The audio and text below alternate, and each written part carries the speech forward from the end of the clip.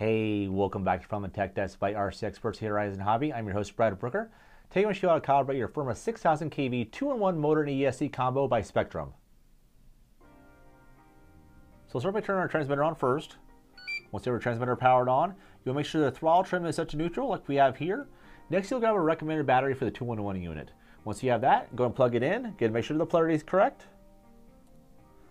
Next, you're going to press and hold the set button on the on-off switch. So, you're going to press and hold that. Power on the 2-in-1 unit. You're going to hold it until you hear the motor start beeping. Once you hear that, you can let go. Your next setting is neutral setting, so no input on the transmitter. You'll hit that button once.